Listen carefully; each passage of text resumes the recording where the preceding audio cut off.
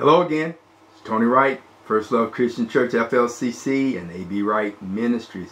Look at here, y'all gonna have to help me out. This is just so much stuff. Here we are, day 2 of our 90-day Bible study. We're coming from Genesis 17, chapter 1st verse through the 28th chapter and 19th verse. Okay, so when we last left, Hagar had just given birth to a son named Ishmael. And when Abram was, he was already 86 years old. Now, as we enter into today's, into this day 2 reading, we continue to develop the story of Abraham. Now, most of today's reading concerns Abraham. And to start this 17th chapter, God is renewing his covenant to Abram, right? This, if you remember, is the 3rd time that God is talking to Abram about his covenant. Remember Genesis 12 and Genesis 15. And in chapter 12, God told him to go to a land that he would show him and that he would make him a great nation, that he would be blessed, his name would be made great, that he would be a blessing, and that God would bless those who bless Abram, curse those who curse it. Then in chapter 15, God told Abram that his seed would be as impossible to count as the stars in heaven. Now, here in chapter 17, God is starting to provide some explicit detail for Abram. Again, God promised Abram that he would be the father of many nations. And as part of that covenant, God declares that Abram will now be known as Abraham. God told him that he would have many descendants and that some of them would become kings.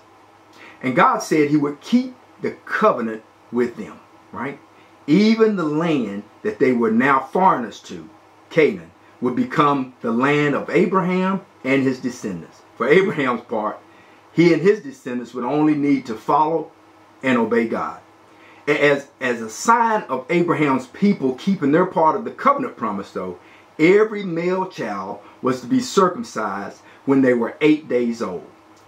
Anyone in the household, whether born into the family or were part of the family as a servant or as a slave, anyone needed to be circumcised. Further, any that did not get circumcised and they were not keeping the promise, and therefore they were not one of God's people. Whoo-wee! Talk about pressure. Then God told Abraham that from now on, his wife would be called Sarah instead of Sarai, and that God was going to bless her, and that Abraham would have a son by her. Okay, that did it. Abraham was game all the way up until God told him that. And his reaction was just like ours sometimes when God tells us things that our little bitty mind just can't wrap around. Abraham broke out laughing. What? Man, I'm almost 100 years old and Sarah's 90. She ain't about to have a child. Just let Ishmael inherit the things that you promised me. Did you see that? You see how we try to help God out? Surely he couldn't have really meant what he just said. And watch how God handled that. Can I paraphrase? Well, I'm going to anyway, just like I always have been, right? God said, listen, you and Sarah will have a son. Write this down. And his name will be Isaac. And my everlasting promise, you know, the one I just told you about, where my promise is to you and your descendants, that promise will live through him, Isaac, and his descendants. And just to show you that I got this, I'm still going to bless your other mess, son, Ishmael. And he will also have many descendants. He will be the father of 12 princes, and Ishmael's family will be a great nation.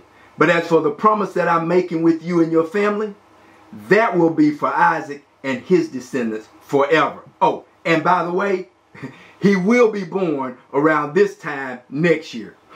Boy, have you ever been in a situation where God had to like grab you by the collar and just straighten you out? It usually comes when you've been in your smarty pants mode. So God took you by the collar and he shook you into I'm back mode, right? That's what happened to Abraham. When God finished talking, Abraham had circumcision religion.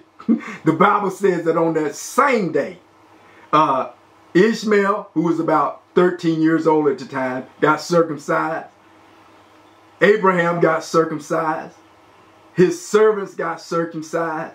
As a matter of fact, he went into what I like to call Oprah mode. You get a circumcision, and you get a circumcision, and you get a circumcision. He was circumcising everybody that could be circumcised. Now guess what? Sarah hadn't received the good news yet. You know, that at the springy young age of 90, that she was going to get pregnant. And God knew. Have you ever thought about that? You know how sometimes God has given you a word, and after he's collared you up and you've accepted things, you still wrestle with, how in the world am I going to break this news to my spouse? Have you ever been there? I'm just saying. Anyway, God knew that Brother Abraham was going to have a little trouble with this one. So God sent him some help. The Bible says Abraham was sitting in the tent door in the heat of the day. Can you see that? I bet you this brother was trying to figure out how in the world was he going to break this news to Sarah. And how he was going to convince Sarah that God said, you know, all of a sudden, out of nowhere, 3 men appeared. Boom. Abraham ran out to meet him. Sometimes you have no idea how this is it, but you just know that this is it. Yep. Abraham knew that this is it. So he jumped up and ran to meet him. Long story short, when Sarah heard what they said about her and Abraham having a baby, she laughed. But she laughed to herself and only thought how crazy that sounded. But God busted her out. And he asked Abraham why she was laughing and saying how absurd it is to think that at this old age that she could bear a child. Then God asked, oh, and I love this one. When times are at their darkest, when every door that you've tried seems locked, when every turn that you've tried to make seems blocked, just remember this one. God asked, is there anything too hard for God? When the time comes for it to happen, Sarah will have a son. I need to shut this thing down right now. If God said it will happen, it will happen. I don't care how you feel about it. I don't care what you think about it. None of that. It's just going to happen. Anyway, this scared the bejesus out of Sarah. So she did the only thing that she could do. She lied. Said, I didn't laugh. But God said, yes, you did. Whew. We got to move on. Sodom and Gomorrah. I got to talk a little bit about Sodom and Gomorrah. Now, I know you've all heard about Sodom and Gomorrah. But God was going to destroy those cities. It's just too much stuff going on in Sodom and Gomorrah. Didn't I say it? Too much stuff. Just too much. And God pondered as to whether or not he should warn Abraham. But then he went on and told him. So Abraham, this brother right here, he asked God, God, are you going to destroy the righteous with the wicked? It's just not like you to slay the righteous with the wicked and treat them the same way. That's just so unlike you, God. So God says, if there are 50 righteous, I'll spare the place for them. So Abraham said, okay, right? Nope, not this brother. Abraham goes on to try to barter with God. Now, you think that this brother is at the county fair bidding for stuffed animals. Okay, 50? What about 45? Would you save them for 45? Yep, 45. Okay, 45. Would you save them for 40? Yep. Next thing you know, Abraham has haggled God all the way down to 10. Yep, I'll spare them for 10. I'm just shaking my head. Now, you know who is in Sodom, right? Abraham's nephew, Lot. The same joker that was with him when he pulled off the scam against Pharaoh. You remember, him and Lot, they pulled off that get-rich-quick scam against Pharaoh. Now, so anyway, Lot gets a get-out-of-Sodom free card for him and his family. He was told by the angels to leave. Don't stop in the plains, but go to the mountains. And don't look back. I wonder if that's where that phrase came from, don't look back. But anyway, or he would be consumed. Now, I don't know what Brother Lot had going on in Sodom. But the angels had to put this dude out of the city. They had to grab him by the hand and put him out of the house. He didn't leave on his own. And as they fled the safety of the city Zoar, God let Sodom and Gomorrah have it. He lowered the boom on them, right? Fire and brimstone, baby. But Lot's wife looked back, and yep, she turned to a pillar of salt. So anyway, now Lot has left the city of Zoar and is afraid for his life. So he and his two daughters are living in a cave. His two daughters were concerned that Lot had no heir. Remember, Lot is a wealthy dude now. Remember the scam? But he had no sons. So his daughters figured out what to do. So they got him drunk. And the oldest daughter took advantage of his drunken state, and she got pregnant. Then the next night, the younger daughter did the same thing, and she got pregnant. Now, problem solved, right? The oldest daughter birthed Moab, ancestor to the Moabites, and the younger daughter birthed Ben-Ammi, who is the ancestor to the Amorites. But I wish somebody would please help me understand what kind of ridiculousness was going on in Sodom. oh yeah, back to Brother Abraham. What in the world has he been up to? Well, Abraham is venturing to the country of Gerar, ruled by King Abimelech. And as he was entering Gerar, you would not guess what Brother Abraham did. Yep, Abraham introduced Sarah as his sister. Of course. Where have we heard this one before? And of course, Abimelech sent for her and took Sarah in. But God intervened early this time. I still wonder how Abraham really felt about it though. So God told Abimelech that he was a dead man walking if he touched this married woman. Oh my goodness! Now, Brother Abraham has King Abimelech in a situation thinking that God is feeling some certain kind of way about him. So he tells God, Abimelech does, "Hey, I didn't know." He said, and she said, "So how I know?" And God said, "I know. That's why I told you. Just restore her back, don't touch her, and you'll live. But if you don't give her back, it's over." So Abimelech warned all his people, but had to go front Brother Abraham. Man, what are you trying to do to us? What have we ever done to you? What the heck were you thinking?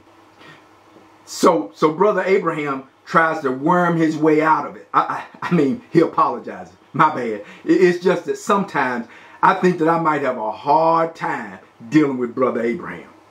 But look at what Brother Abraham says. "Well, I was afraid that if I told you the truth, that y'all would kill me and try to take her. But she really is my sister, though. We have different moms, but the same dad. And I did marry her anyway. So since I did marry her, technically, so when we're traveling, we travel as brother and sister." What? You see? That's why I'm just a little suspicious of this brother. Anyway, they ironed out their differences, kind of smoothed things over, so to speak. And Abimelech blessed Abraham with some more goods and sent him off and basically told him he could live anywhere in his land that he wanted to live. But we got to move on. So Sarah did get pregnant. Woo-wee! Can you imagine the mess that might have occurred if God hadn't stepped in to stop Abimelech from falling for the okie doke? Talk about saved by the bell. So along comes Isaac. And wouldn't you know it, strife returns to brother Abraham clan. Sarah thought she spotted Ishmael looking a certain kind of way at Isaac. And she told the brother that his son and the baby's mama had to go. This was a real painful thing for brother Abraham. But not as painful as things were going to be if they stayed. So he, well, yeah, he put them out. Now, when he put them out, Hagar, she was just toe up. After 14 years, and this was brother Abraham's firstborn, but they were put out just because Sarah finally was able to have a son with her 90-year-old hind end. But God came along to console Hagar. He came along to console Hagar and to reassure her that he would make a great nation out of Ishmael. Now, for those of us that might be a little slower on the uptake, Ishmael, Hagar's son, shared his mother's Egyptian or Arab bloodline. And Isaac, of course, was Jewish. And God promised that they each would be made great nations. And the nation of Israel and the Arab nations, each having descended from those two half-brothers, both share a lineage back through brother Abraham. And if you look into the Middle East to this day, these brother nations still have more than their fair share of residual, what we often refer to as baby mama drama. Now, this is just too much. Look, I gotta go.